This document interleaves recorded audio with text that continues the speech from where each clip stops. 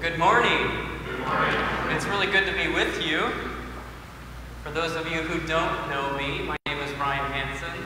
I'm the Minister of Visitation here, and I'm always glad to be among you, whether it's a Sunday or any other day.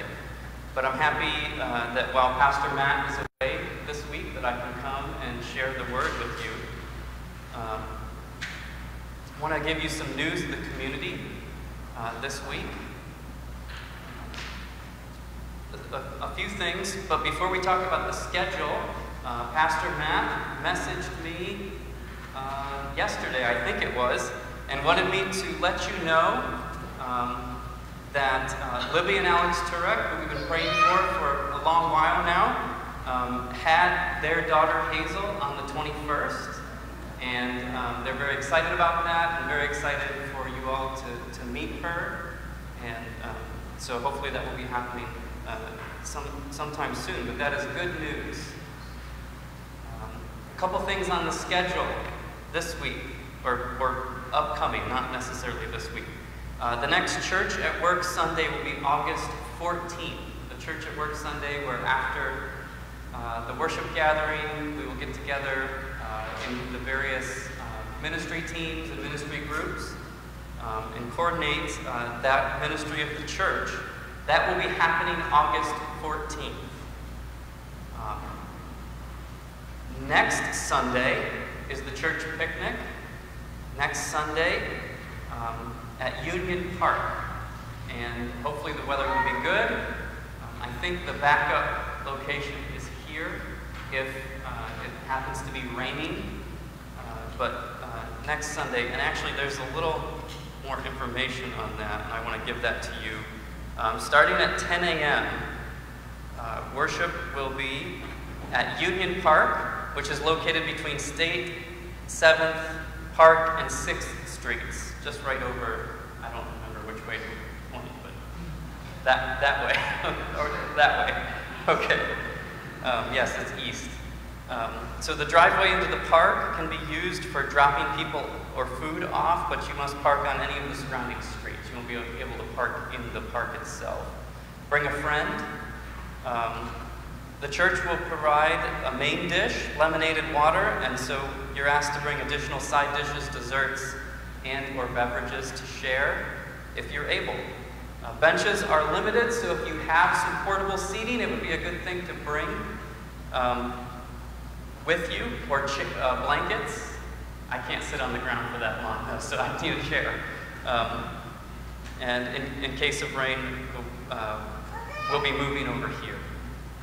All are welcome to attend, and please join us even if you can't arrive right at 10. You're welcome to come anytime after 10 to the picnic on July 31st. So that will be fun.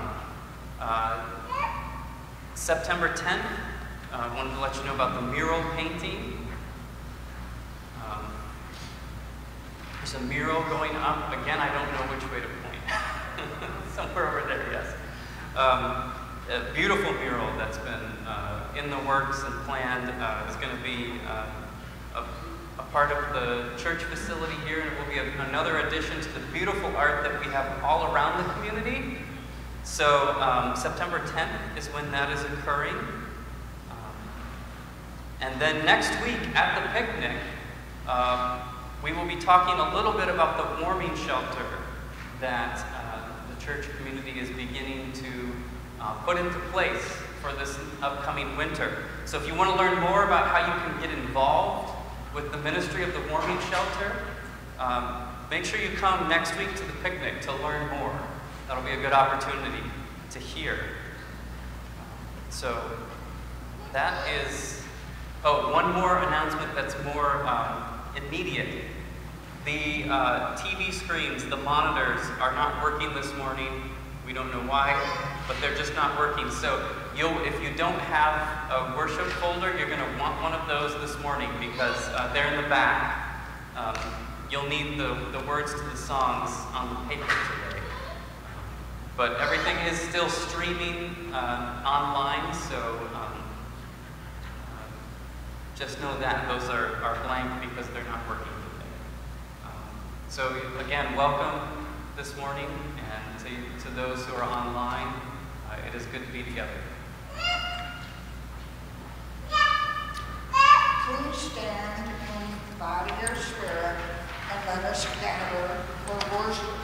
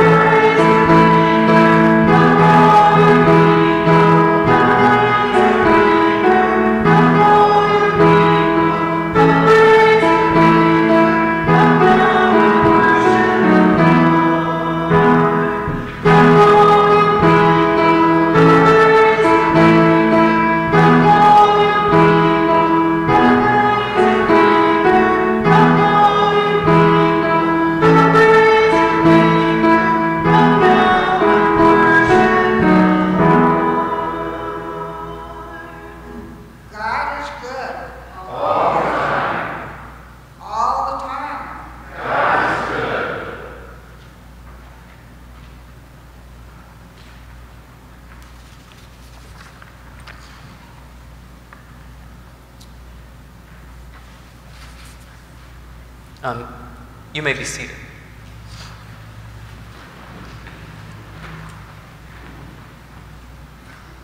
Take just a moment to take a deep breath. Focus your minds and your hearts on our Lord this morning. We are here for Jesus. Would you pray with me together, please? Holy God, we acknowledge your presence here, and indeed that your presence preceded us here today, that you're here to meet with us, to draw us closer into your life, into your love, into the beauty of your holiness. And we praise you, and we give you the honor that is due your name, because you have made us, because you know us,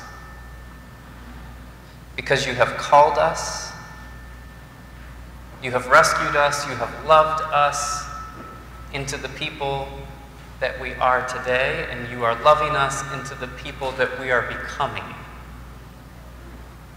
And you have gathered this community and knit us together and are knitting us together. And you have become our friend. And we're so thankful for that. We're thankful for your goodness. We're thankful for your love and for your mercy. And we give you thanks for all your good gifts. And we offer these prayers in the name of Jesus, our Lord. Amen. Well, the grace and the peace of our Lord Jesus Christ be with you this day. And with your spirit. And would you share that peace of Christ with each other this morning in a spirit of God's love?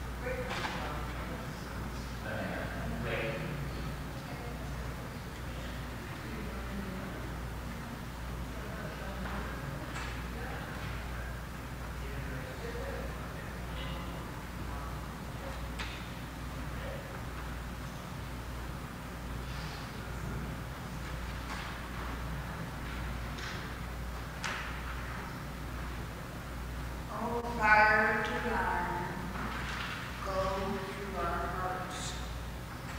O light eternal, illuminate our souls.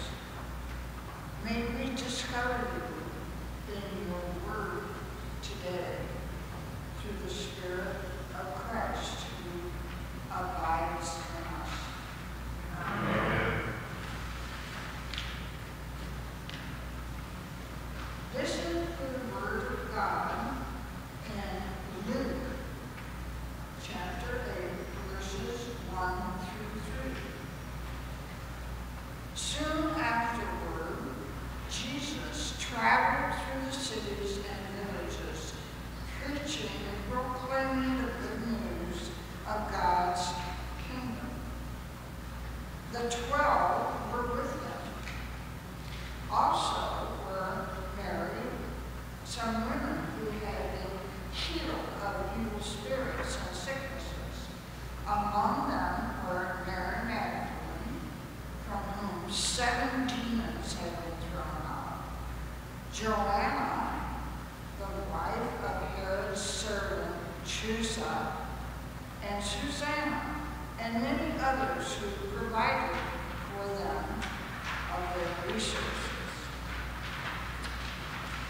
Now we listen to the word of God in Luke 14, verse 10. It was Mary Magdalene, Joanna, Mary, the mother of James, and the other women with them who told these things to the apostles. Now listen to Romans chapter 16, verse 7. Say hello to Andronicus and Junia, my relatives and my fellow prisoners. They are prominent among the apostles, and they were in Christ before me. The word of God for the people of God. Thanks be to God.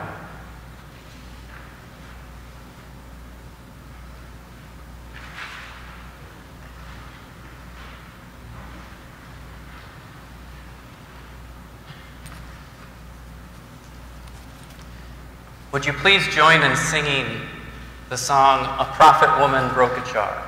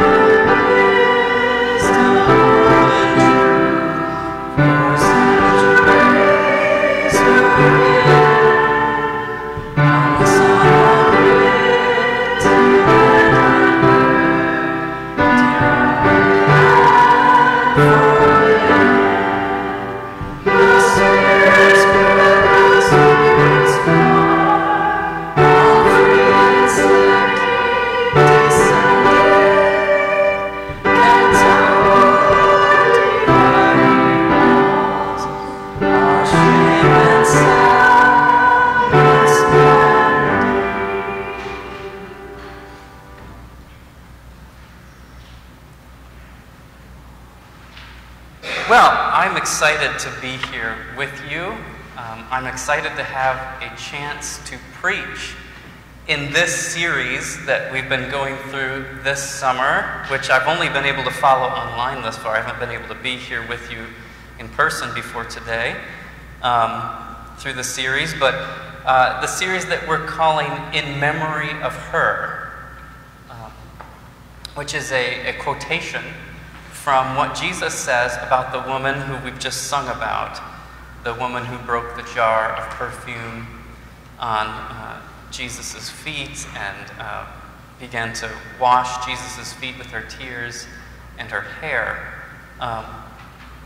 And when she was criticized, you'll remember from a few weeks ago, Jesus defended her and said, leave her alone. What she's done is beautiful, and From now on, he says, whenever the gospel story is told, whenever the good news is shared with anyone, what she has done will also be told in memory of her.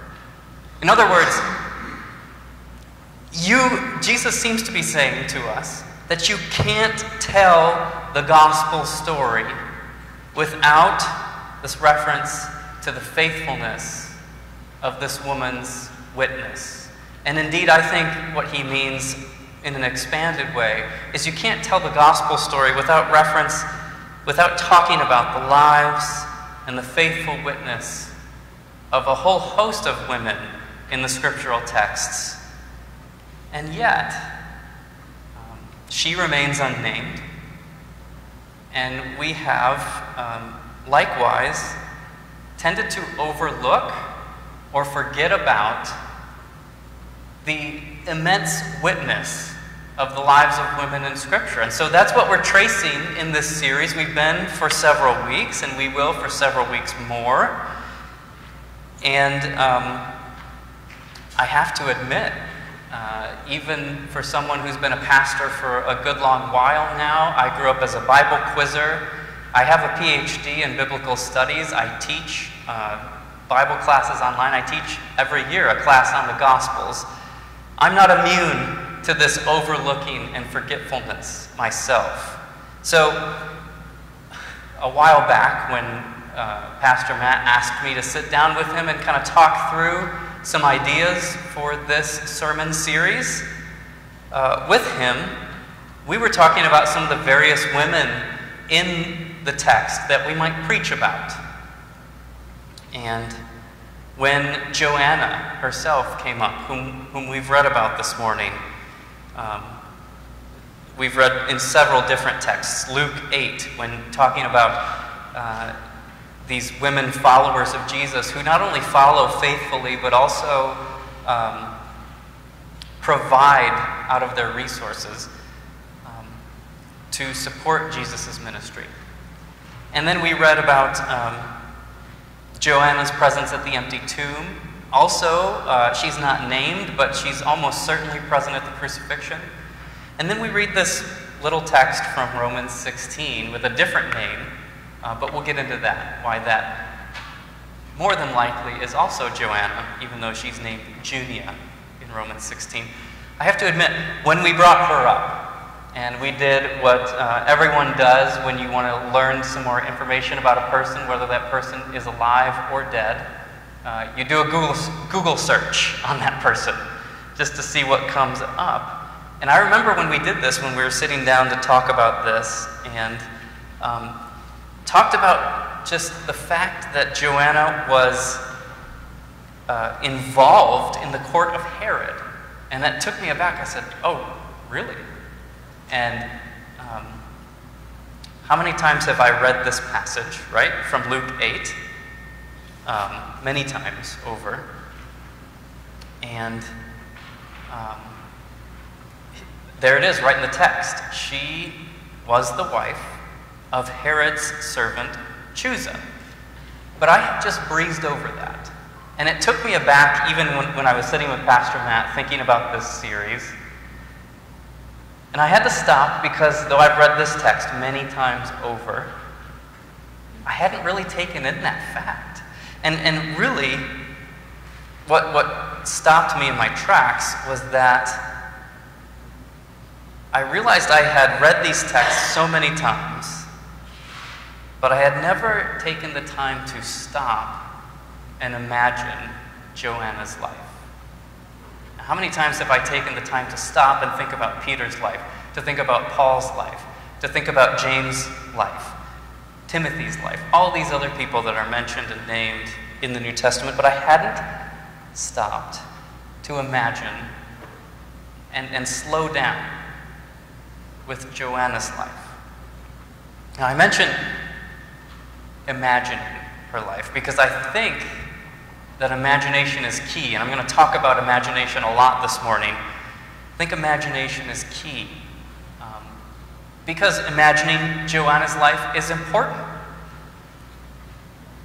But also, I think she exhibits, when we slow down and pay attention to her life, when we maybe imagine what life would have been like for her with the body of evidence that we're given, I think actually in her life, holy imagination plays this large role that can be a witness to our lives of Christian faithfulness today. So we're going to talk a lot about imagination today. That's what we're going to do for a little while, the practice of imagination. Imagining what Joanna's life might have been like, maybe a little bit of fan fiction. We have to fill in some gaps that we may not know. But then we're also going to pay attention to her own practice of holy imagination, which translated into her dangerous, her risky faithfulness to the way of Jesus in a world that was not hospitable to the way of Jesus, but also not hospitable to women, and not hospitable to women who were in leadership, which she clearly was. So her holy imagination might be an inspiration for us, for our own practice of holy imagination. So first of all, I want to look at Joanna in Herod's court. That's what we get from Luke chapter 8, the first 3 verses. Soon afterward, Jesus traveled through the cities and villages, preaching and proclaiming the good news of God's kingdom. And the 12 were with him, along with some women who had been healed of evil spirits and sicknesses. Among them were Mary Magdalene, who we know quite well, although she has gained some reputation that might not be worthy of her. I won't go into that. But I'll go into it briefly. She's often been labeled as a prostitute, which nowhere in Scripture will you find that about Mary Magdalene.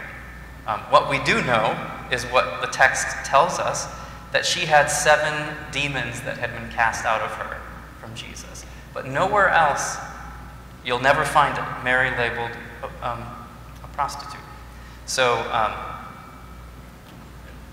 there might be reasons why people would want to label her and dismiss her, but she was in fact a very prominent leader in the early church, one of the first witnesses to the resurrection, the first Easter preacher, alongside Joanna herself. But among them were Mary Magdalene, Joanna, the wife of Herod's servant Chuza, Susanna, and many others who provided for them out of their resources. So what do we know about Joanna? Well, we know that she was healed of a sickness. That's what the text tells us. These women who were healed of sicknesses, we know that she was a follower of Jesus. We know that she was a patron of Jesus' ministry. Jesus is rambling around the country with 12 apostles and many more people also that followed alongside Jesus, kind of a motley crew of outsiders, former sick people, people who were not wealthy all the time, and just a whole bunch of people that you wouldn't expect to all be hanging around together. And you wouldn't necessarily always expect Jesus to be hanging around, but those were his people. And he's out rambling around the countryside with these folks. How does he do that? Well, the kindness and hospitality of these women who out of their resources provided means for them to buy food when they needed it, provided means for them to find shelter when they needed it. We don't often think about that in the ministry of Jesus, but when you're walking around for 3 years, you don't have an RV, you don't have a motorhome, you need resources. And we know that Joanna, Mary, perhaps, Susanna, some of these women had some resources, and out of those resources they provided for the mission of the kingdom of God. That's significant. So this is what we know about Joanna. But again, the thing that stopped me up short is that she is the wife of Herod's servant or steward, Chuza. Now this is a pretty prominent position in Herod's court, a steward or a servant who would kind of be in charge of the resources that Herod had accrued. This is not an insignificant position. And so we have to think about Joanna in Herod's court. So when we think about that, I think it's interesting that this text in Luke 8 is framed on either side by stories of Herod's court. And we should pay attention to those. So the first story comes in Luke chapter 7, one chapter ahead of this, where we hear John sending some disciples to Jesus saying, "Are you the one? Are you the one we've waited for? Are you the one who is to come?" And Jesus answers back to them to take this message back to John that Jesus had just cured many people of diseases, plagues, and evil spirits, and had given sight to many who were blind. And he answered them, "Go and tell John what you have seen and heard. The blind receive their sight, the lame walk, the lepers are cleansed, the deaf hear, the dead are raised, the poor have good news brought to them, and blessed is anyone who takes no offense at me." And we learn, not from Luke. Luke omits this little detail, but Matthew tells us that when John sent these folks to Jesus, he was a little bit desperate because he was in prison, because Herod had imprisoned him. So, that's one of the things we hear about Herod's court. Herod has imprisoned John the Baptist for speaking truth to power, and John is a bit desperate because he needs to know, is Jesus the one? Is Jesus the one that's going to come? I need to know if I'm suffering for a purpose, suffering for a cause. And then the next story, the other frame of Herod that we get in Luke, Luke omits some interesting details, maybe because he's just trying to not step on too many toes. But we do hear that Herod killed John while he was in prison. So this is from Luke 9, on the other side of chapter 8, which we just read. "Now Herod the ruler heard all that had taken place, and he was perplexed, because it was said by some that John had been raised from the dead, by some that Elijah had appeared, and by others that one of the ancient prophets had arisen. Herod said, 'John I beheaded, but who is this about whom I hear such things?' And he tried to see Jesus." Okay, so we don't get the nitty-gritty, gory details of how that happened to John in Herod's court. But Luke does acknowledge that Herod beheaded John. Now, I was talking to Anne this week. She asked, "What are you going to preach about?" And I said, I've been preaching on Joanna, and I've just been thinking about some interesting things related to Joanna, and I wondered if she was present in Herod's court for this party. It's likely that she was, because this party would have been thrown for all of Herod's people, all of the hangers-on, all of the people that he wanted to impress. This party where Herod's wife, whom he had taken from his own brother, this is what John called him out for, it's what got John into trouble, into prison, in which Herod's wife didn't like John, but her daughter danced for Herod, and it pleased him, and he basically promised up to half his kingdom. He would give her whatever she wanted. And so the mother and daughter conspire a little bit and say, "I want John the Baptist's head on a platter." Now I know we're veering into strange things. So when I talked to Anne this week, she's like, "Oh, I don't know if you want to get into all that." But I'm a big Lord of the Rings fan, and there are some gruesome moments in that involving heads as well. And those movies are rated PG-13, so I gather that we're veering into PG-13 territory this morning. But if we're in Lord of the Rings territory, I feel like that's probably all right.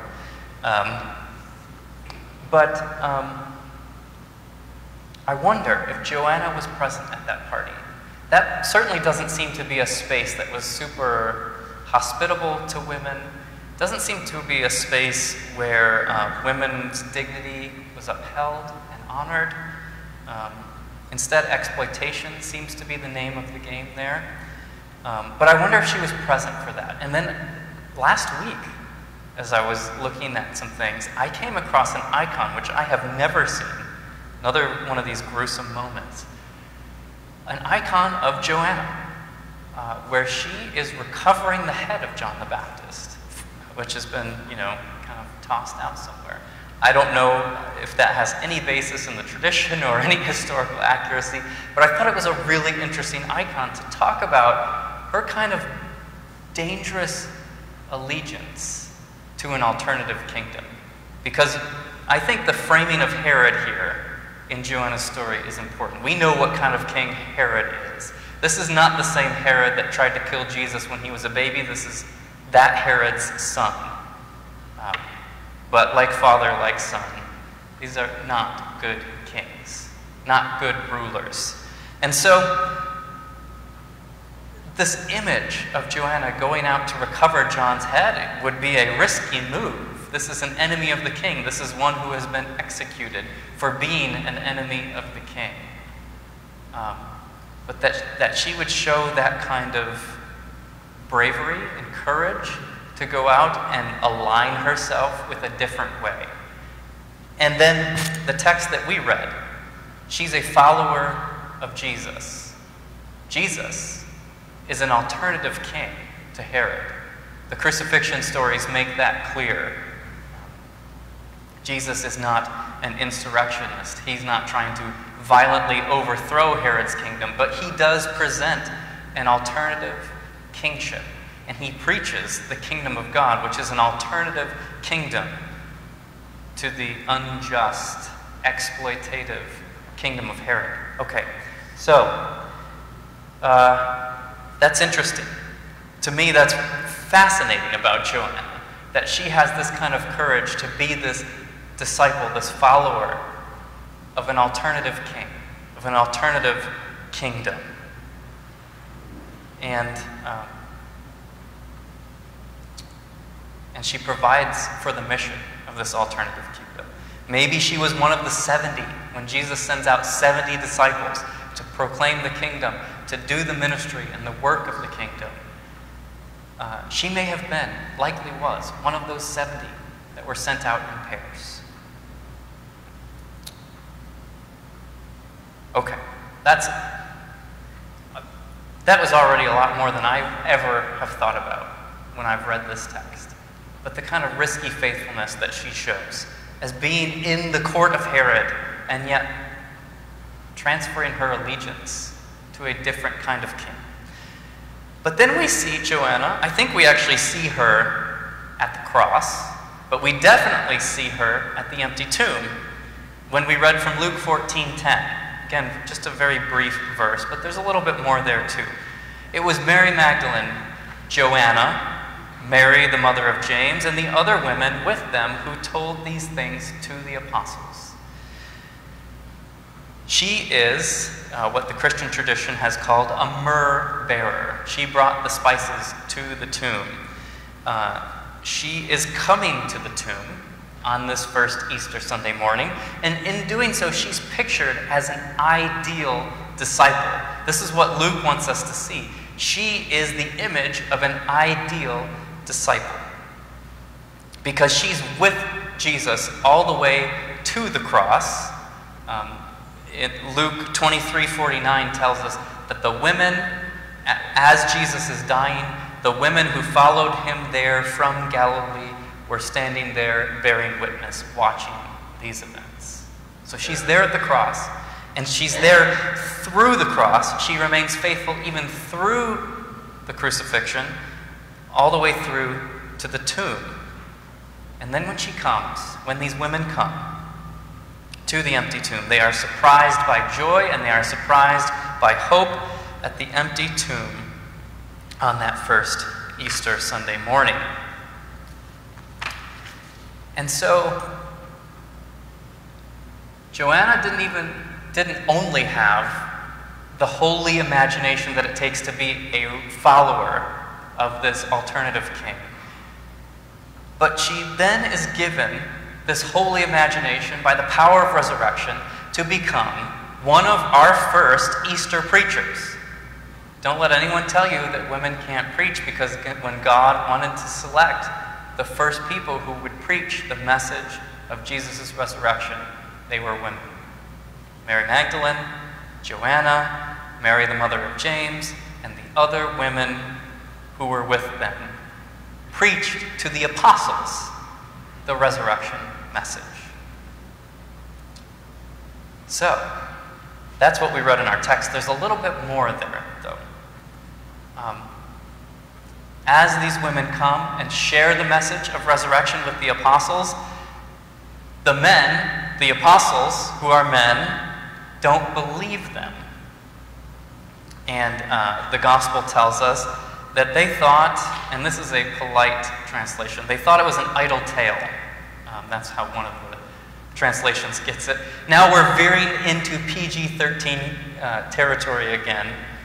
Let me just say that that word in the Greek, that Greek word is leros, and that word could be helpfully translated into something, the polite way for us to talk about it would be, they thought it was a bunch of cow manure. And I'll let you imagine maybe what the more rough translation of that would be. They thought it was leros. They thought it was a bunch of cow manure. What are you talking about? He's raised from the dead. You guys are crazy. But they were right. They were right. So Joanna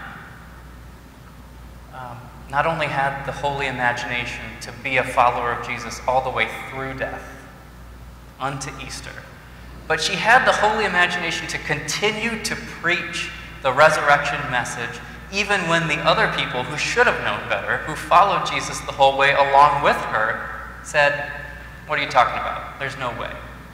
She continued to preach with boldness and holy imagination. That's amazing. I think that's just awesome. What a witness to us. Okay, so our third text, we jump all the way to Paul's letter to the Romans, all the way to the end, where Paul is greeting all these people in Rome that he knows. He doesn't know the whole church. He hasn't been with the church, but he knows a lot of people in the church. And one of those folks, two of these folks, he says hello to, are Andronicus and Junia, my relatives and my fellow prisoners. They are prominent among the apostles, and they were in Christ before me. Junia, who is this person? Why would we connect Junia with Joanna? Well, one of my favorite New Testament scholars, Richard Bauckham, was one of the people that actually connected Joanna to Junia. And the reason being that clearly she's an important person in the church. She's called an apostle. She's called prominent among the apostles. And she was in Christ before Paul. So that means she was a part of this at ground level. That would describe Joanna. Certainly. A follower of Jesus since Galilee. One who is portrayed as an ideal disciple at the crucifixion. One who is portrayed as an ideal disciple at the resurrection, and one who was portrayed as the first Easter preacher, the one who had to tell the apostles that Jesus had been raised from the dead.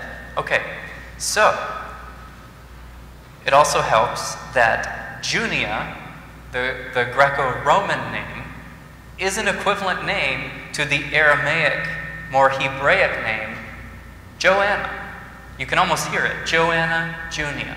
Joanna, Junia. So someone, if they're in Palestine in the first century, might go by their Jewish name, Joanna. But if they're in Rome, or somewhere out in the wider Roman Empire, they might go by their Greek name, Junia. When we went on a mission trip when I was in middle school, my church went on a mission trip to Quito, Ecuador, and one of my best friend's dad was named Paul. We knew him as Paul. When he went to Quito, Ecuador, everybody called him Pablo. Same thing, right? Different name, same person. It could very well be that Joanna and Junia are the same person. And Junia here is mentioned as a minister and a leader of the early church against all odds. Paul has a bad reputation when it comes to women. What he says about women in ministry, women as preachers in the early church. He gets a bad rap about this. But actually, when you look at the evidence for Paul and women, let me just name you some names, and then you can go look these folks up. Phoebe, the one who carries the letter to the Romans and who probably reads it to the Romans. She is a deacon of the early church, a leader of the church in Corinth. Priscilla, who Paul calls a co-worker. She's a leader in the early church. She's also named right before this in Romans 16. A woman named Mary is named in Romans 16, who is imaged as a co-worker of Paul. Junia, Tryphena, and Tryphosa, who Paul says they work very hard in the Lord. That's the language of church leadership. Co-workers with Paul, Tryphena and Tryphosa, probably twins. Chloe in 1 Corinthians. In Philippians, we hear about Euodia and Syntyche, two women who were leaders in the church. We don't often think about them or talk about them, but they are women, leaders in the church. And people, so Junia is a leader against all odds because people think that Paul hasn't elevated women in leadership, but it looks like he actually has when we look at the names that Paul mentions. But also, it was a world in which women in leadership was not a common thing. So Junia would be a leader against all odds. But the New Testament church was this institution like any other in the Greco-Roman world, where men and women, enslaved people and free, rich and poor, Jew and Gentile, all would gather together as equals under the lordship of Christ. No other institution, no other group of people was doing that in the ancient world, but the first Christians were doing that. And so, though the rest of the culture would have looked askance at Junia's leadership in the church, at Joanna's leadership in the church, she was a leader against all odds. But she's also had to face the tough odds of some aspects of Christian tradition and history, because Junia has actually at times been erased from history. The early church, who many of them spoke Greek as their native language, knew she was a woman. But later on, when women in leadership became controversial and the patriarchy kind of tried to take over, there began to be some questioning about Junia. Could this be a woman? And they tried to make this a name of Junius, right? That would be a male's name in that culture. The only problem is there is no record, everywhere you look, in any document, any inscription that we have, there is no record of the name Junius. The name Junius does not exist in the ancient world, despite some biblical translators trying to make Junia into Junius. If that was the case, this would be the only person that we know about in all of ancient history who would be named Junius. It's like a made-up name. It doesn't exist. But Junia, if you look at the ancient name record, we know Junia everywhere. There's a Junia named all over the place, right? In various settings, various places. So Junia, we know, is a name that's very common. And so, if you're reading a new translation of the New Testament, or you're reading a commentary on Romans, always flip to the back of Romans, or flip to the back of that commentary on Romans, and see what they say about Junia. Have they translated it correctly? Or are they trying to cover up? That's really important. And it's important to hear Junia's name. So Junia's holy imagination that led her to be a follower of Jesus led her all the way to Rome, where she was an early leader in the Jesus movement. A community, like I said, that was unlike any other in the Roman world, where all these people, these very different people, would gather together as equals under the lordship of Jesus. For someone I hadn't taken enough time to slow down and imagine her life, in these past several weeks, as I've thought about her life and given her life more thought and imagined her life, she has become one of my favorite followers of Jesus, one of my favorite leaders of the early church over the past few weeks. And so, as we've taken this practice of imagination, I pray that we might all be inspired by our sister Joanna, that we too might be given the holy imagination to say no to the oppressive and unjust systems that we are tangled up in. To say to the world's kings who imagine that they run the world and that the world should serve them, that we would say, no, thank you. We follow King Jesus. That we might be given the holy imagination to say, there's got to be a kingdom of God alternative in the world, and we're going to seek that. And then to seek and to work for and build that alternative together. Male and female, black and white, rich and poor. Build it together under King Jesus. And I pray that we might be given Joanna's holy imagination in the face of the death-dealing powers of the world. That we might remember that the tomb that she discovered was empty, and that death does not get the last word in this world. May we have enough bold, holy imagination to be people of hope. Even when others tell us that it's an idle tale, that it's cow manure, that it's leros, that we would be a people who trust in the power of resurrection over the power of crucifixion. That we would be a people who trust in the power of God's life over the power of sin and death. And I pray that we might be given the holy imagination of Junia, who against all odds was an apostle, really. Prominent and well known among the apostles of the early church, whom Paul regarded with respect. There might just be someone here with us or listening today online who God is calling to the ministry of church leadership. You may feel that call, but also, oftentimes, if you're a woman in the world, you may feel that the odds are stacked against you. Sometimes you can feel that way as a man as well.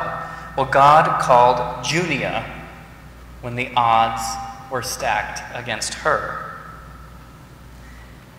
And God granted her the holy imagination to follow Jesus into an unlikely future. And I just wonder if it's so easy for me to overlook Joanna and Junia. So easy for the disciples to dismiss the resurrection message. How often have we throughout church history missed out on the voices of leadership that God has chosen because we've dismissed, because we've ignored, because we have not given the time to listen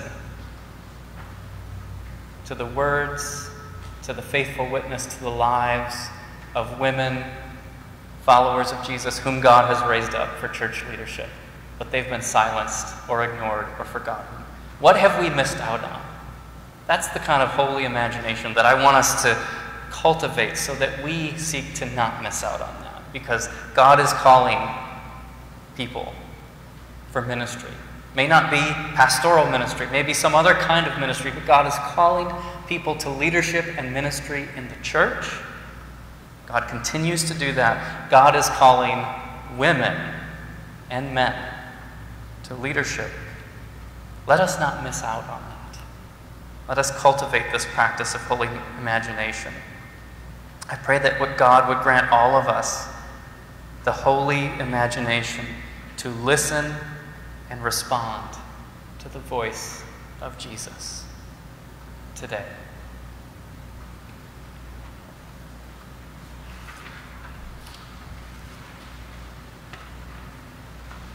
let us sing the song, "Take My Life and Let It Be Consecrated."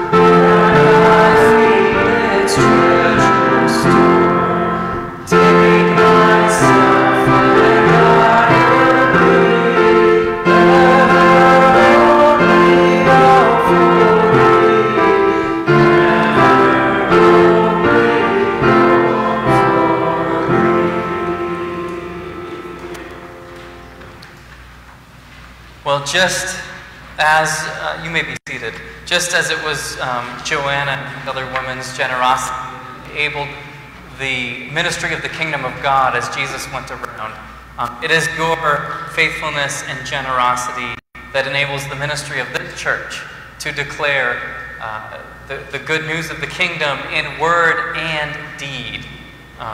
And so this is the time when we will respond with generosity as God has first given to us. We return what God entrusted to us. As we receive the offering, you can please bring your offering to the front offering plate. Could we pray for the offering? God, you are the generous giver of all good and perfect gifts. And we want to demonstrate our thankfulness and gratitude to you and our willingness to participate in your mission in the world. We pray that you would multiply these gifts, that the goodness in our community would expand by the power of your Holy Spirit in us and our partnership with you in that work. We pray this in Jesus' name. Amen.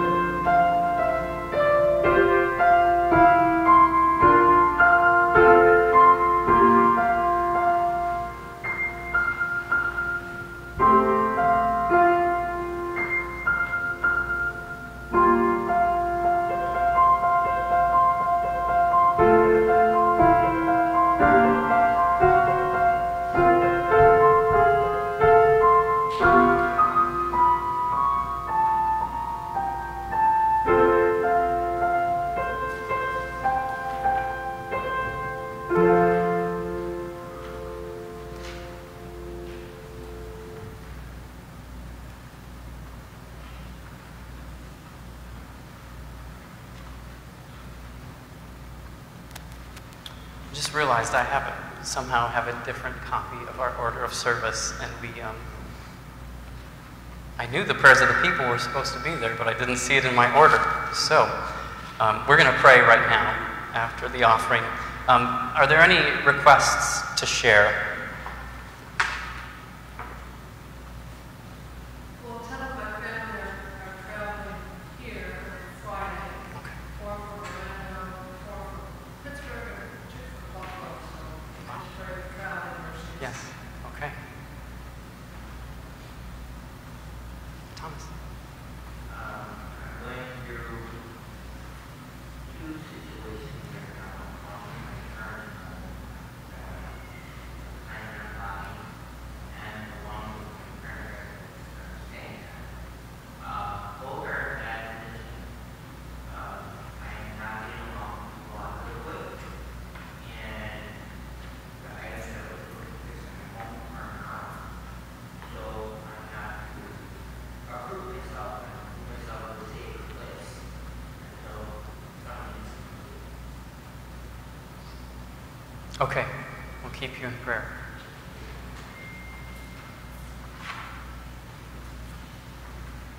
I'd like to pray for a young man who is going off to the military tomorrow, that he will be safe, and also that he will always meet the right people as far as influences.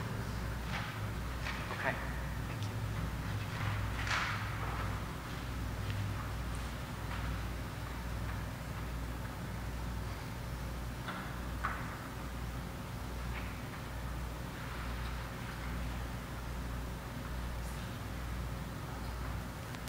I have some friends that had a house fire recently, so their family is okay, that's good, but they have a long way of repair ahead of them where they're going to be out of their home for a good long while.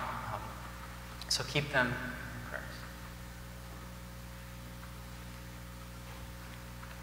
Okay, let's pray together, please. Holy God, we come here inspired by the holy boldness of our sister Junia. And we want to be faithful like her. We want to be listeners to your voice and obedient responders to your call like her. And so we pray that you would speak, and as you speak, open our ears, enable us to hear you, and draw closer to you. You are good, and you love us, and you cause us to grow and to be more and more like Jesus each day. We pray that we would open our lives to that work, that we would open our lives to others in generosity and hospitality and love and kindness. God, there are needs, both that have been spoken here this morning, that have possibly been entered into the comment section of the live stream. There are needs that have been spoken. There are needs that have not been spoken here. And we trust you to work in our lives for our good. And so we raise these requests that have been offered here, whether it be traveling or living situations, people embarking on a new journey in the military, people who have to be out of their home for the time being. There are people who are sick. There are also offerings of praise that we give you for the birth of Hazel, for recovery from illness. And we continue to remember Ann Gold and many others who are dealing with health difficulties right now. God, we trust you, and we trust you to lead us into life everlasting. And so we pray together the prayer that Jesus taught us in whatever language is closest to our heart.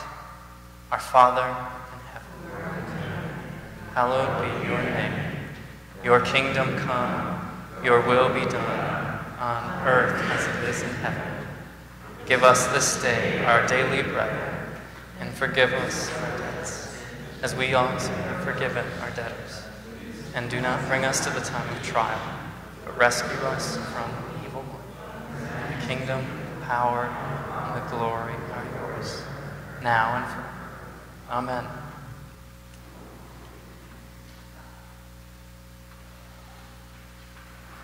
And we pray this prayer of sending, God, that you would send us out with renewed imaginations to see the possibilities of the kingdom of God alive and at work in our neighborhoods, among the people we know, among our state, among our nation, that you are renewing the face of the earth. Give us the imagination to see that. Give us the imagination to become eager participants with you in that work. Send us out by the power of your Holy Spirit, inspired by the witness of our sister Joanna, to be faithful followers of King Jesus out into the world. We pray. Amen. Would you please stand for the blessing? I'm learning as a participant in this community that we hold one hand up because we are receivers of God's blessing, and we hold one hand out because we are also likewise givers of God's blessing. We receive God's blessing and we give it as we go. May the grace and the peace of our Lord Jesus Christ be with you, that your imaginations may be inspired and renewed, just as our sister Joanna's was, that you may be faithful followers of Jesus Christ out in the world today and each day.